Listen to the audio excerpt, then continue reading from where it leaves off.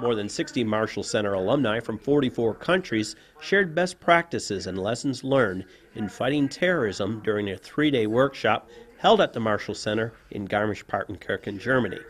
What made the workshop unique was its focus on the role women have in countering terrorism and violent extremism.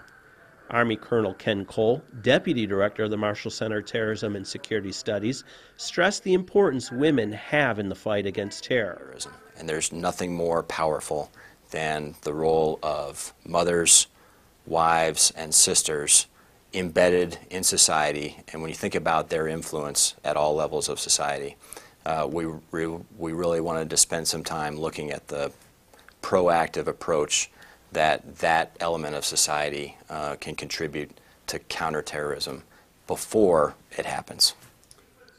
The alumni who attended this workshop are involved with fighting terrorism efforts in their home countries. Precious Alongo Coker, a research officer for the Office of National Security in Sierra Leone, Africa, said Marshall Center courses and workshops like this one are very important. It's like that. So for me personally, they have helped me a lot. The center has helped me a lot.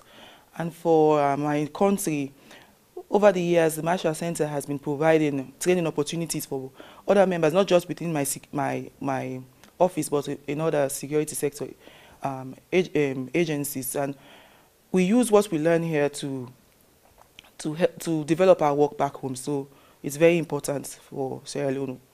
Now that training opportunities are very limited in our country.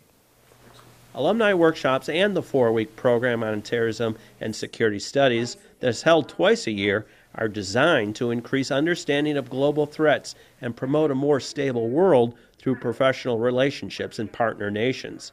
Program Director James Hocroft explained the importance of involving all of society in the fight against terrorism and violent extremism. Sure. In the PTSS, we try and look at answers to the problem of terrorism. We try and look at what are all the solutions that we can use, that we can bring to the problem. And that's how we came up with the idea of talking about specifically what's the role that women have to play in fighting this threat to our security and our citizens.